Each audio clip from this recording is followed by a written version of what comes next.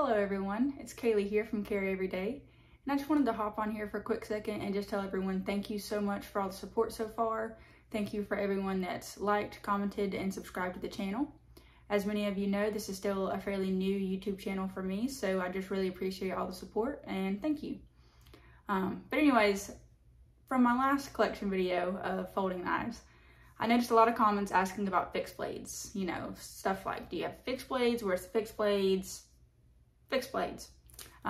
So yes, I do own fixed blades and I do have a collection of them. I will say I don't have as many fixed blades as folding knives, but I still have a special place in my heart for fixed blades. You know, they're the perfect thing for messy jobs. I love using them for yard work. I often break down cardboard boxes with fixed blades. So yes, I do have some and I will show them to you shortly. But before I show you guys my fixed blades, I'll just show you what I carried today. I have 3.5, Something Obscene Company J-Cape. If you've seen my other videos, you've definitely seen this knife. And this actually came in today from Something Obscene Company as well. It's like the slap-on koozies. You remember back in the day, those bracelets that you would just slap on your wrist? Well, essentially the same thing, just koozie form. So yeah, it's pretty cool. Pretty neat so far.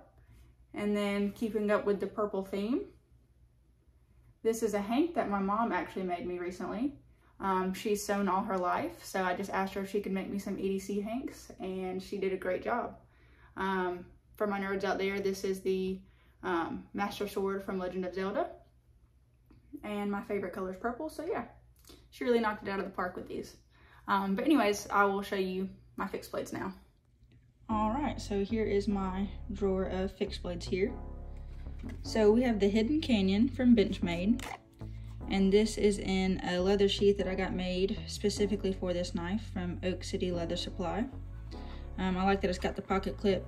It's easier for me to carry these like this with the clip because I can just clip it into my front pocket and then that's just showing with a little bit of the fixed blade sticking out. Or, you know, you can carry appendix or however you want to. But yeah, here's the Hidden Canyon. You have S30V. I really like the stonewash they did on this guy. See, I told you I open a lot of boxes with these. Stonewash is beautiful. It's a really good size for me. And then I added a little lanyard. This is leather from Pear Drop Leather, just to add a little bit more grip area. But I really don't need it because my hands are small and this is a fairly small knife. But just in case I ever did, I like the lanyard on there. So yeah, here's the Hidden Canyon from Benchmade. And then I have Berg Blades Cleaverito. I don't believe these are in stock anymore, guys. Yes, I will show you some stuff that you just can't get. I'm sorry. A lot of these are drops or they just don't make them anymore. So yeah, this thing right here was one of the first fixed blades that I absolutely fell in love with. Berg Blades does just an amazing stonewash. I have shredded so much stuff with this and you literally can't even tell. So yeah, I really like this. I really like the size. I don't know how I feel about the ring. I'm not too crazy on the rings with fixed blades. For me, I'd rather just have a handle, just a regular handle, but you know, I mean, it's there. When I use this, I don't put my finger in it. I literally just act like it's part of the handle. But that's just my preference personally. And then you have some blue G10 right here. But yeah, and it came with this Kydex with the pocket clip, which was really nice. It's got good tension as it is. And yeah, I know he had stated one time in one of his stories that he used to go on runs with this knife a lot because it's really solid and well built, but it's not too heavy. So I could see that clipping into shorts pretty well. Right here we have another slip from Oak City Leather Supply. Pocket clip. This one's super easy to pocket with the Giant Mouse GMF1. I'd heard a lot about the ergos and like that everyone loved this knife. I do really like it. I think it's super slicey. The handle's not as comfortable to me as I thought it was going to be.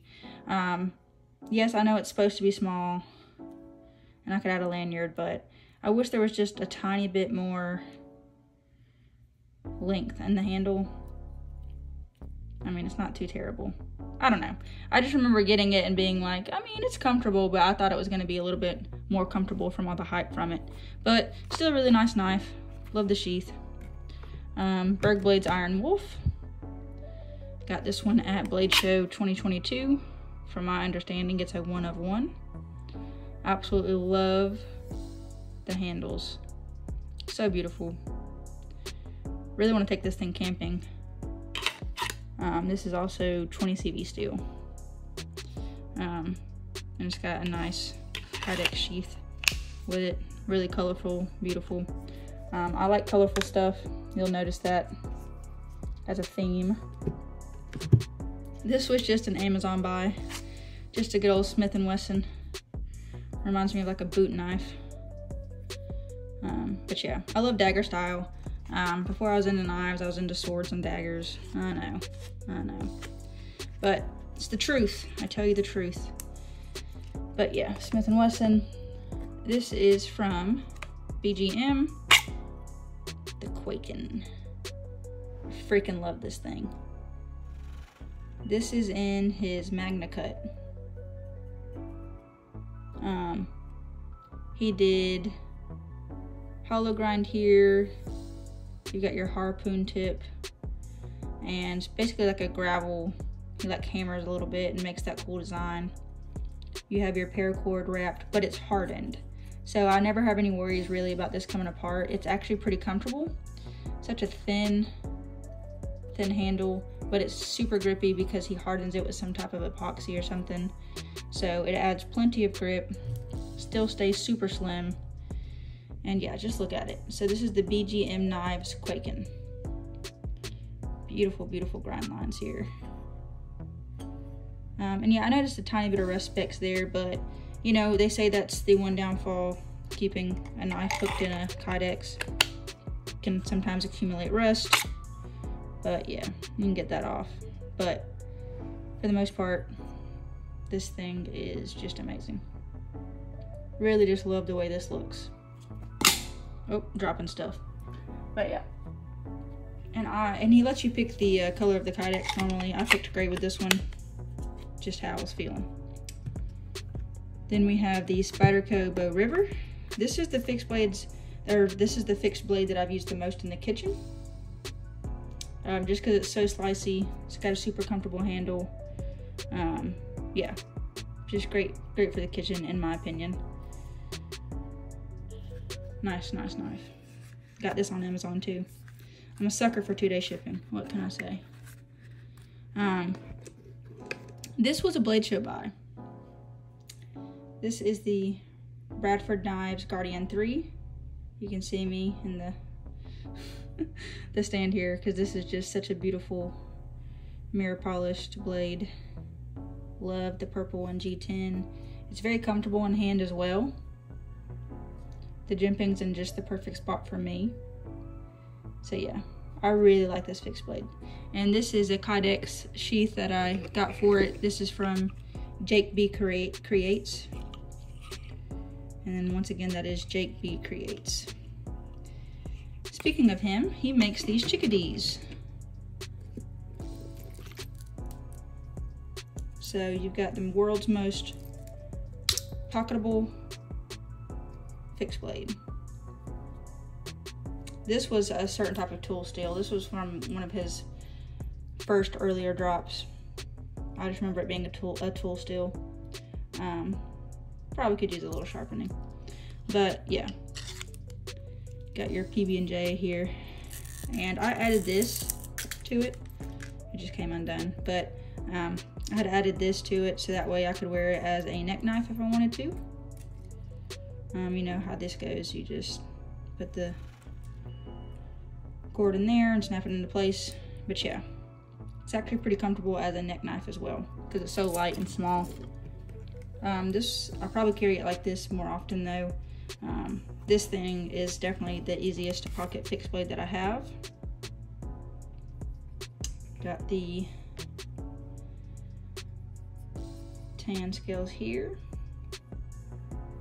I want to say that these were the linen ones. just, yeah, beautiful. It's like that satin templed look again. Got your beautiful grind lines here, and yeah, love purple, obviously. So like that sheath and fixed blade combo, just makes it super easy to throw in your pocket. This was just a random buy. Another Smith & Wesson. I told you I'm a sucker for daggers. Any type of dagger looking knife. But yeah, thought the green was cool. Haven't really used this one much, but I think I got it on sale. It was like literally like 15 bucks. So I was like, yeah. And I think that's about it. Oh, nope. CRKT Minimalist. And a Civivi.